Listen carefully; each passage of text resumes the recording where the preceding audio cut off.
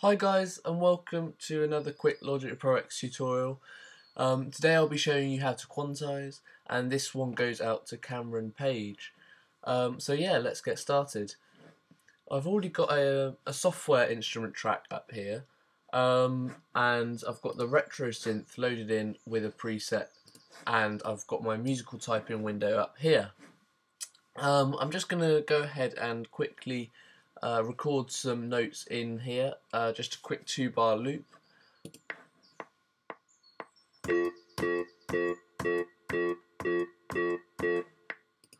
Right, so you may have heard that is not completely in time. So what I can do is just double click on that and select all of my MIDI notes here. And another way you can do that is if you go Edit, down to Select, and then up to All, and that will select all of your MIDI notes. Brilliant. Now there are various options when it comes to quantizing. You can select different timings.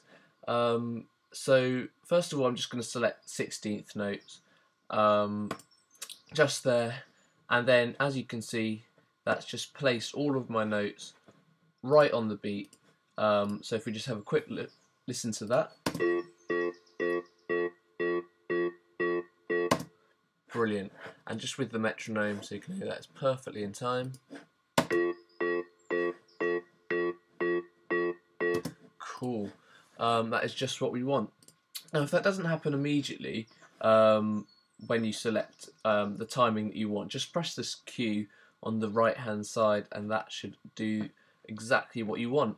Now obviously you can select different timings, so yeah, just have an experiment. You can go into swing time, triplet feel, there we go, you've even got 5 tuplets. So yeah, you can do whatever you like really.